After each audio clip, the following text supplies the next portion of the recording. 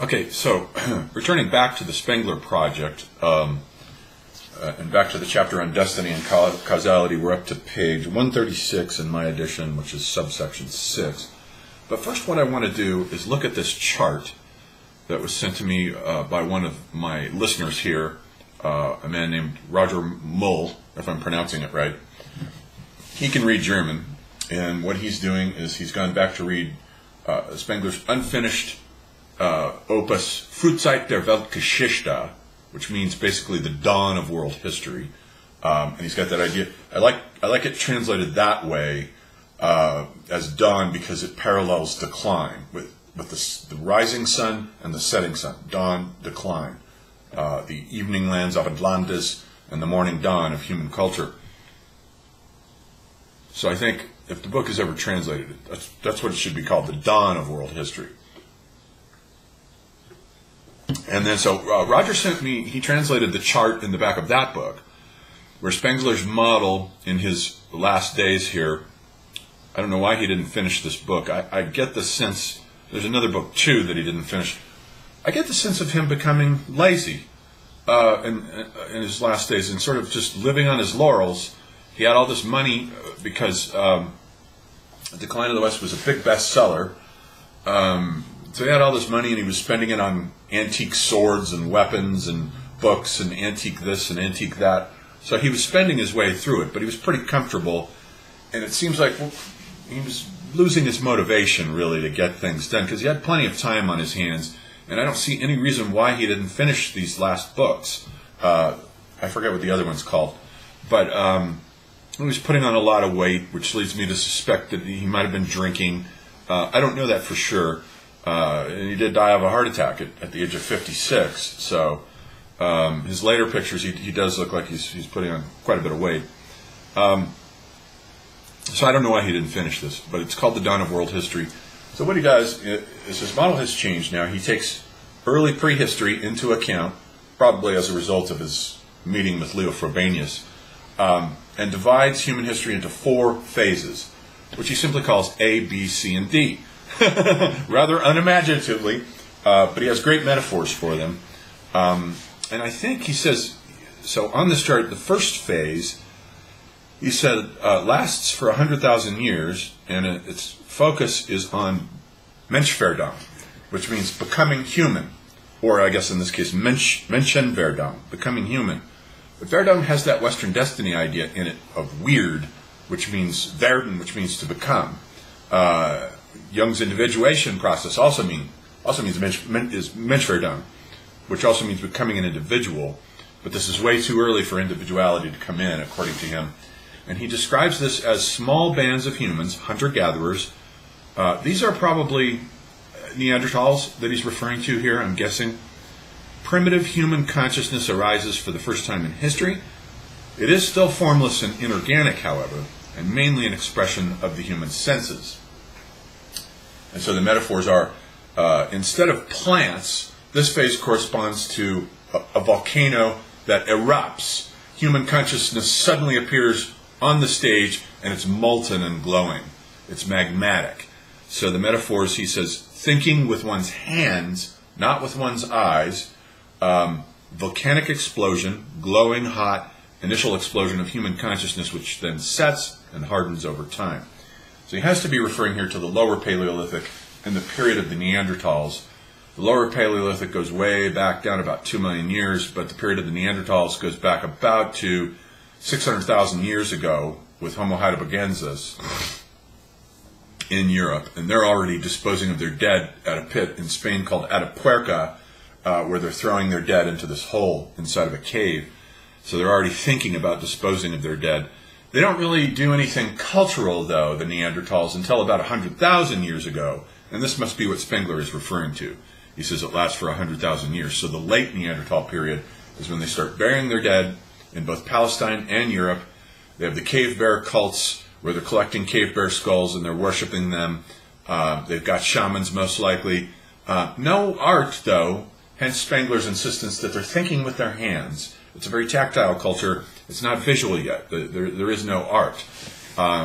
So let's say he's talking about the lower Paleolithic at the tail end of it there, of the last 100,000 years of it, with the Neanderthals. And then he's got B, which he says the duration of which lasts for 10,000 years, and he calls this primitive cultures. And the form is, the natural world has been replaced by a human world now. Human groups have become much larger, and the first culture forms begin to appear. Humanity is still largely inorganic, with few culture forms, however. The metaphors are the human eyes taking over the thinking function from the human hand for the first time. This is the age of crystal now. The formless, the magmatic, the lava, let's say, hardens and develops into the first forms of consciousness. So the metaphor is crystal, hardened crystal, and this must certainly refer to the creative explosion that took place 30,000 years ago with the Upper Paleolithic and the arrival on stage of the modern Homo sapiens, what used to be called Cro-Magnon men, who arrived coming up through Palestine, out of Africa, through Palestine and into Europe. And I'm convinced that they genocidally wiped out the Neanderthals and raped their women. We do have Neanderthal genes. And the human eye, of course, it begins to take over the hand, because now with modern Homo sapiens coming in, we've got all this art. Chauvet is the earliest cave, 35,000 BC, maybe, 33, 35. That seems to mark it. He's got a duration here of only 10,000 years, though, but this culture, if you mark it with Chauvet, which does indeed explode and light up the inside of these caves with these beautiful animal images, then this goes down to 35,000 down to about 14,000 BC with the melting of the glaciers that wipes everything out. The transformation of the whole ecology with the melting of the glaciers, the hunting to extinction of most of these beasts, such as the cave bear, such as the woolly mammoth, the woolly rhinoceros. All these kinds of creatures are hunted to extinction, and then we get the melting of the glaciers. So you're 35,000 down to 14,000. You're looking at about, it's a culture that's much longer than 10,000 years. It's more like 20,000. So I've modified it that way. But then, loosely then, so we can refer to culture A, the Lavic culture, as the Lower Paleolithic Neanderthal, culture B as the Upper Paleolithic, the coming in of Cro-Magnon men, and then we have culture C now, which lasts about 3,500 years, which is called the awakening of the individual toward the I now. So he says, villages and tribes have arisen, especially villages, and this must certainly refer now to the Neolithic. These develop into the first political forms. The rise and creation of human languages and rational techniques and technique, the boat and the chariot, are invented. The aspects give rise to a new human consciousness, thinking and speaking in words and inventing technologies. And the metaphors are, language pierces human consciousness. Languages start to determine human thinking. I think he's late with this. I think this language goes way, way back. Senses are replaced by language as the new dominant force in human consciousness. So the new metaphor is amoebas. Cultures become amoebae, very expansionist and mobile, divisible and flowing. He's got 3 of these. I remember from reading this way back in college that he had 3 amoeba cultures. They do refer to the Neolithic, but 3,500 years is not long enough to cover the Neolithic. He's got the Kosh culture, which he says wraps around from East Africa, part of the Arabian Peninsula, and then around to India. And that's a culture based, it's a very priestly-oriented culture based on the worship of stone and megaliths. Then there's the other culture, which he calls Atlantis, but he doesn't mean by it the mythical Atlantis of Plato. It's just a term that he borrows to convey this culture coming in from along the shores of, I think, if I remember right, it's Western Europe and along the shores of the Mediterranean, pretty much, this other culture. It's more of a warrior culture. It's not much of a priestly culture. And when the two meet in the Middle East, then we get the first civilizations, the first generation of civilization, Egypt and Sumer. And above that is the Turan, what he calls the Turan culture, which is simply the Indo-Aryans. A huge amoeba that stretches across Europe into Asia, a very huge amoeba that doesn't come in and become culturally creative really until the Toynbee's second generation of civilization, which is marked by a caesura. Between the first generation and the second generation, when all these Indo-Aryan and Indo-European groups come raiding in down on the ruins of the first generation and seed it with forms that will get the second generation up and running. So the Turonic culture arrives from north to south much later, between 1700 BC, let's say, and 1200 BC.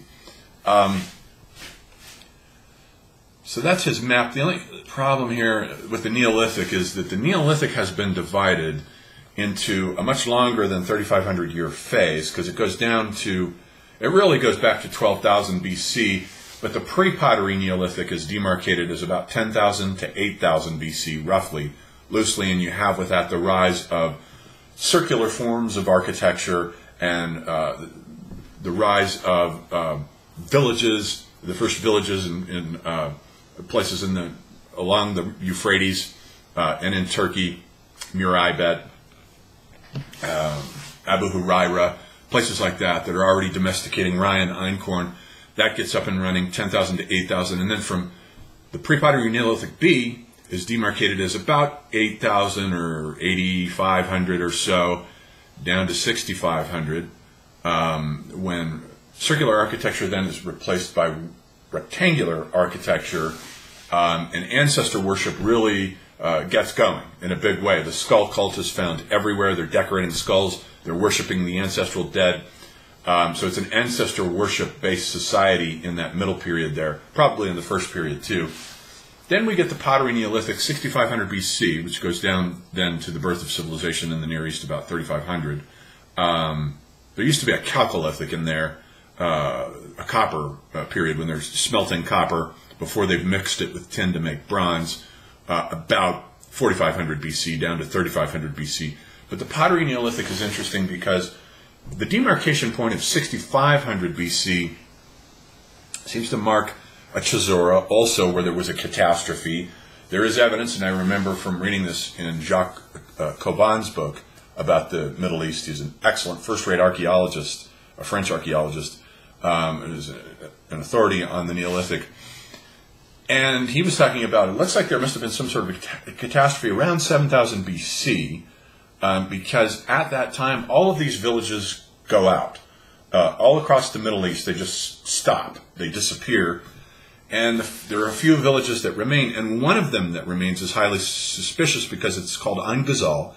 Huge ancestor worship at Ain Ghazal. They have these interesting ancestor figures with reed frames and lime plastered over with cowrie shells for the eyes. Creepy looking.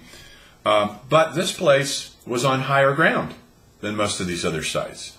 So we have to start to wonder, was there a flood here? Was there a bolide? Did a meteorite hit somewhere nearby and cause a huge catastrophe?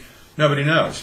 But there does appear to be a caesura, and the population, furthermore, of Ain Ghazal doubled overnight.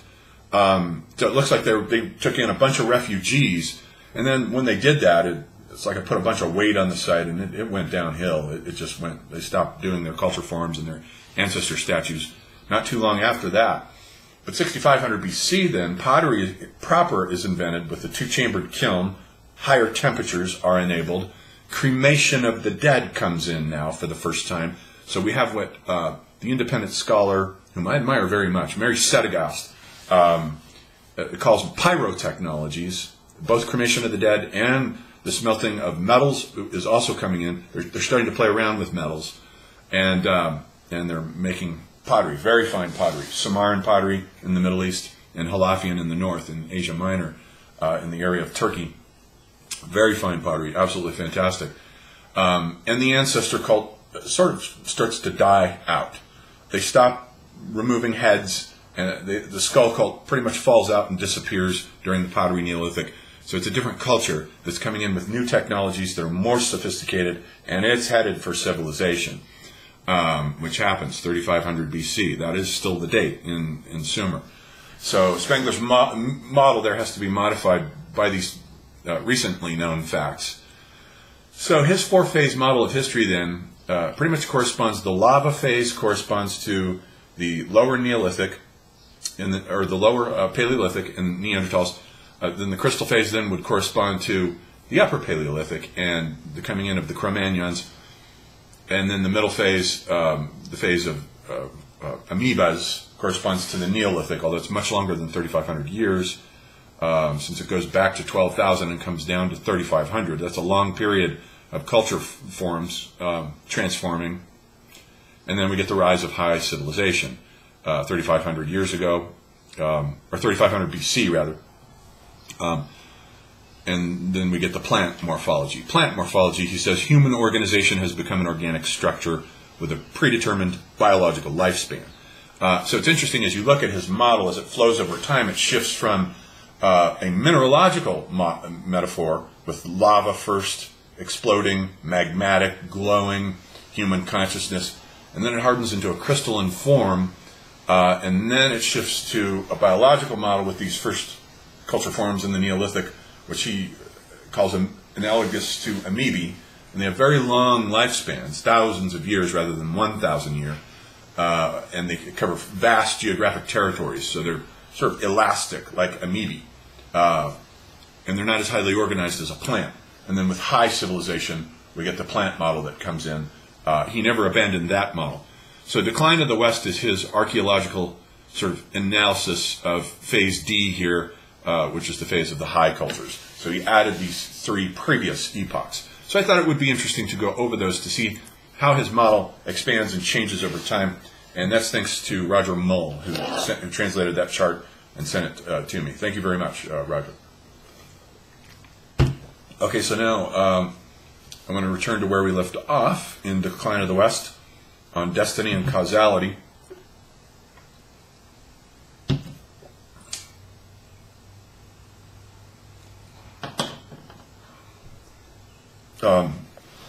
He says, it is the primitive feeling of care which dominates the physiognomy of Western, as also that of Egyptian and that of Chinese history, and it creates further the symbolism of the erotic, which represents the flowing out, or the flowing on of endless life in the form of the familial series of individual existences, the point-formed Euclidean existence of classical man. In this matter, as in others, conceived only the here and now definitive act of begetting or bearing, and thus it comes about that we find the birth pangs of the mother made the center of Demeter worship, and the Dionysiac symbol of the phallus, the sign of a sexuality wholly concentrated on the moment and losing past and future in it. More or less everywhere in the classical. In the Indian world, we find correspondingly the sign of the lingam and the sect of worshippers of Parvati, and this is also Shiva. Shiva corresponds to Dionysus. They are both symbolized by erect phalluses. Parvati is the first consort of Shiva, I believe. In the one case, as in the other, man feels himself as nature, as a plant, as a will-less and careless element of becoming. The domestic religion of Rome centered on the genius, i.e. the creative power of the head of the family. To all this, the deep and thoughtful care of the Western soul has opposed the sign of mother love, a symbol which, in the classical culture, only appeared above the horizon to the extent that we see it in, say, the mourning for Persephone, or, though this is only Hellenistic, the seated statue of Demeter of Cnidus. The mother with the child, the future at her breast, the Mary cult in the new Faustian form, began to flourish only in the centers of the Gothic and found its highest expression in Raphael's Sistine Madonna. This conception is not one belonging to Christianity generally. On the contrary, Magian Christianity had elevated Mary as Theotokos, which means God-bearer, she who gives birth to a god, Theotokos, like a token. A token is a coin with an image of a deity or an emperor on it, Theotokos, God-bearer, which was at the council, interestingly enough, this was declared at the Council of Ephesus, the ancient city of the mother goddess. Ephesus was where the many-breasted Artemis Diana statue comes from, and this was in 431 AD, where they declared her officially, she is the mother of a god, or the god, into a symbol,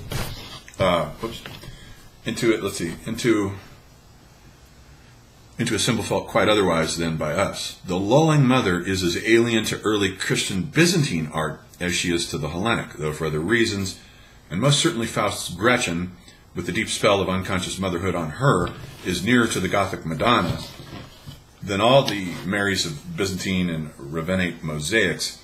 Indeed, the presumption of a spiritual relation between them breaks down completely before the fact that the Madonna with the Child answers exactly to the Egyptian Isis with Horus.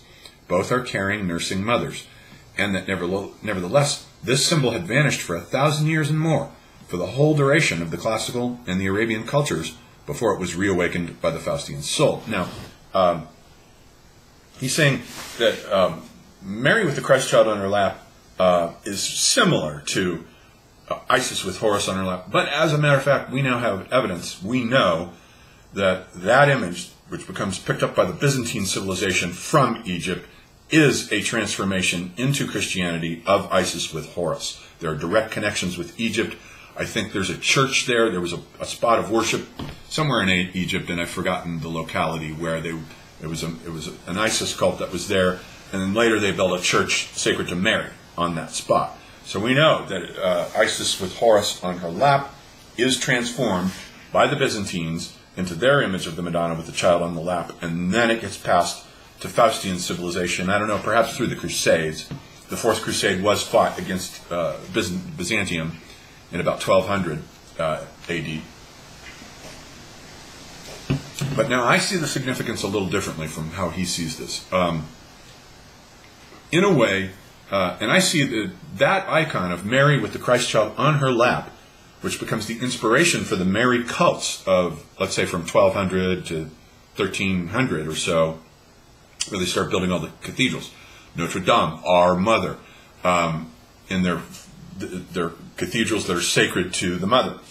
And they have all the Mary cults. Women are worshipped in the Troubadourian, in the secular literature of the Troubadourian romances and so forth. But the key thing is that image with the young child on this mother's lap, because I see the West as the Western deities and icons are aging in reverse. We have with the Old Testament the bearded old grizzled man portrayed for us in our mind's eye forever by Michelangelo on the ceiling of the Sistine Chapel. We will never think of Yahweh in any other way than as Michelangelo portrayed him and apotheosized him on the Sistine ceiling. This grizzled old man, the Old Testament. Then we get the New Testament, in which the focus now shifts to his son, who's a much younger man. He's crucified at the age of 33, so he dies as a young man. And then we get, with these Faustian Mary cults that spring up and become popular around 1200, the Christ child. So there has been an aging in reverse as the West has moved, as civilization and culture has moved from East to West. And there has been an acceptance of novelty over ancestor worship. The West likes change, and this is the wonder child. This is also traced genealogically from Achilles to the Christ child. There's a genealogy there in which we prefer the kid. The kid will come up with something new in his garage. Steve Jobs will save us. He'll come up with some new gadget. Let's watch the kid. Watch the kids out there playing in the street, because they're going to come up with some. They'll walk in with some brilliant invention. That's not, civilization was never like that. It was always based, contrast that with Chinese civilization, where not a single one of the deities, if you look at, get a book on Chinese mythology, flip through it, especially one with images, they're all old men. Every single one of those Chinese figures are these grizzled old men, except for goddesses like Nukwa, who are young and beautiful, because they have to be young to be beautiful. So that's the only reason that the goddesses are young. But the men are all like Lao Tzu. They all look like, Leonardo or something. They have no conception of the youth as having anything to offer. The elders are whom you need to listen to. Filial piety, respect for one's ancestors. This is all apotheosized in Confucius's text, the Analects. Read that. All it is a paean to the ancestors, to the elders. You cannot commit crimes against your parents. If you do, you will be killed, pretty much, put to death. They take it very seriously. Kids have no say in culture. There's no interest in them whatsoever. So it's really highly significant that the Greeks are actually the Minoans. The Minoans in the West are the first to let go of the old guy. If you look at Minoan art, and Minoan art is a different civilization from Egypt. It's not the same society. It was heavily in contact with Egypt, but it's its own unique novel society, 2500 BC, and it's up and running for about 1,000 years. Look at the art. Look at all Minoan art. There's not one single old man depicted anywhere in that art. You will not find a man with a beard anywhere. in Minoan art. It's all beautiful young women with baring their breasts. It's a very erotically charged society. It's based on youth and sex and Olympic games, jumping over bulls. This was a highly sexually charged society, very erotic, very turned toward the youth and the new. And I think it paves the way. Across the water there, on the Greek peninsula, if you look at the Mycenaeans, in their graves, like the mask of Atreus, that's that guy. It's a gold mask, and he's got a beard. So in the north, the Mycenaeans, who are the Greeks, they are Proto-Greek. There's no question of that. We've translated their script, and they have Greek gods referred to. So they're just a different phase of the Greeks, an early Indo-Aryan phase of the Greeks, bringing a different culture in with ancestor worship, a very strong hero cult, and they're still deferring to elders, unlike the Minoans. But the thing is that the Mycenaeans were essentially barbarians living in the equivalent of what Spengler calls these stronghold castle fortifications, exactly like the castles of the Middle Ages. They're just these sort of barbarian war bands who look up to the Minoans and worship them. And the Greeks have remembered their great engineers who were far superior to the Mycenaeans in the myth of Daedalus, who is looked at with awe and wonder and fear. He's a very mysterious figure. You can't trust the smith. He murders his nephew, Phallus, just because he's jealous of him, because Phallus invented the first saw. So he pushes him off a cliff. Then he has to leave Athens and go live in Crete. And there he invents the labyrinth. So Greek civilization remembers the mightiness of the creativity of the Minoans, whom the Mycenaeans looked up to. And they got all their culture forms from the Minoans. So I think over time, that process of those two cultures interacting also introduced this cult of the youth, coming from the Minoans. And then when the Doric Greeks get there, and they erase the Minoan cult of the dead, wipe it out. It's been already wiped out most likely by the Sea Peoples, who have already gotten in there 1200 BC and destroyed the Mycenaean civilization. So by the time the Doric Greeks get there, there's not really much to take over. They just settle in these ruins and regard these people. Who were these people? They must have been pretty heroic, because they've got huge stone blocks that they've built, the Palace of Tyrannus and Pylos and all these places.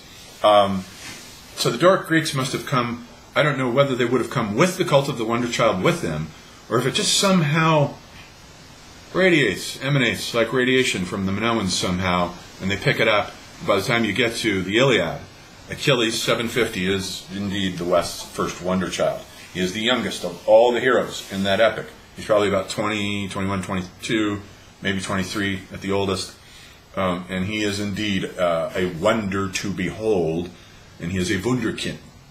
He's the prototype and archetype in the West for the Wunderkind. And the Iliad is all about his war against the grizzled old Agamemnon, who makes one strategic mistake after the next, that gets the Greeks in trouble with the Trojans, which is why he's sulking in his tent through most of the epic, watching Agamemnon fuck everything up until it's time, with the murder of Patroclus, for him to come out and show him how it's done. That's the kid. The kid will show us how it's done. And so the West, ever since, our idea of the deity has indeed aged in reverse. And the kid has the new thing. That's the difference between the West and the East, is the Wonder Child versus the elders. So then Spengler says, from the maternal care, the way leads to the paternal, and there we meet with the highest of all the time symbols that have come into existence within a culture, the state. The meaning of the child to the mother is the future, the continuation, namely, of her own life, and mother love is, as it were, a welding of two discontinuous individual existences. Likewise, the meaning of the state to the man is comradeship in arms for the protection of hearth and home, wife and child, and for the insurance for the whole people of its future and its efficacy. The state is the inward form of a nation, its form in the athletic sense, and history in the high meaning is the state conceived as kinesis and not as kinema. The woman as mother is, and the man as warrior and politician makes history. And here again, the history of higher cultures shows us three examples of state formations in which the element of care is conspicuous. The Egyptian administration, even of the Old Kingdom from 3000 BC, the Chinese state of the Zhou dynasty, 1169 to 256 BC, of the organization of which the Joe Lee gives such a picture that later on, no one dared to believe in the authenticity of the book and the states of the West, behind whose characteristic eye to the future there's an unsurpassably intense will to the future.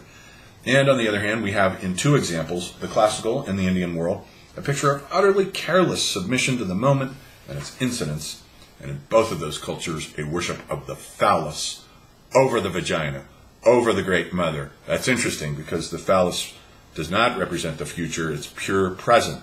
When you're having an orgasm, time does not exist. You are purely present. There is no past, there is no future.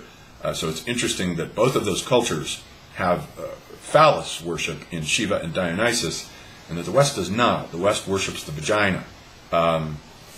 Feminism is already inevitable, given those premises at the beginning of the civilization with the Mary cults. Different in themselves, as are Stoicism and Buddhism, the old age dispositions of these two worlds, they are at one in their negation of the historical feeling of care, their contempt of zeal, of organizing power, and of the duty sense, and therefore neither in Indian courts nor in classical marketplaces was there a thought for the moral, personal or collective. The carpe diem of Apollonian man applies also to the Apollonian state. As with the political, so with the other side of historical existence, the economic, the hand-to-mouth life corresponds to the love that begins and ends in the satisfaction of the moment. There was an economic organization on the grand scale in Egypt where it fills the whole culture picture, telling us in 1,000 paintings the story of its industry and orderliness. In China, whose mythology of gods and legend emperors turns entirely upon the holy tasks of cultivation, and in Western Europe where, beginning with the model agriculture of the orders, it rose to the height of a special science, national economy, which was, in very principle, a working hypothesis purporting to show not what happens but what shall happen. In the classical world, on the other hand, to say nothing of India, men managed from day to day. In spite of the example of Egypt, the earth was robbed not only of its wealth, but of its capacities, and the casual surpluses were instantly squandered on the city mob. Consider critically any great statesman of the classical, Pericles and Caesar, Alexander and Scipio, and even revolutionaries like Cleon and Tiberius Gracchus. Not one of them economically looked far ahead. No city ever made it its business to drain or to afforest a district, or to introduce advanced cultivation methods, or new kinds of livestock, or new plants. To attach a Western meaning to the agrarian reform of the Gracchi is to misunderstand its purport entirely. Their aim was to make their supporters possessors of land, of educating these into managers of land, or of raising the standard of Italian husbandry in general. There was not the remotest idea. One let the future come. One did not attempt to work upon it. Of this economic stoicism of the classical world, the exact antithesis is socialism, meaning thereby not Marxist theory, but Frederick William I's Prussian practice, which long preceded Marx and will yet displace him, the socialism inwardly akin to the system of old Egypt, that comprehends and cares for permanent economic relations, trains the individual in his duty to the whole, and glorifies hard work as an affirmation of time and future. And the Gracchi, in case you don't know who they are, Tiberius Gracchus and his brother Caius Gracchus, rather remind me a bit of the Kennedy brothers. Their drama took place not too long after the Punic Wars, after the Third Punic War, and the Romans have finished conquering all the peoples pretty much at that point that they're going to conquer, just for that point, before Caesar sets off to Gaul and so forth, and Pompey does all his conquests of the Middle East. So they've got the Mediterranean under lock and key pretty much, and then the civil unrest starts. And basically, the Gracchi event eventually leads to the civil wars. It's the beginning of the decay of Rome's internal civic structure. Tiberius Gracchus wanted these land reforms. He wanted land returned to the people who originally owned them or displaced soldiers. He wanted these land reforms, and it very much upset the wealthy classes, the patricians. He was for the plebeians. And so they murdered this guy in broad daylight in the middle of the Senate. The senators beat this guy to death in the Forum. Imagine that. Nothing like that had ever happened in Rome up to that point. In my opinion, it's morphologically analogous to the assassination of Kennedy. And then about 10 years later or so, his brother, who was agitating again for the exact same things, Caius Gracchus, then he's murdered. And that begins a slow process of setting off the decay of Rome into their civil wars. From there on, it's downhill.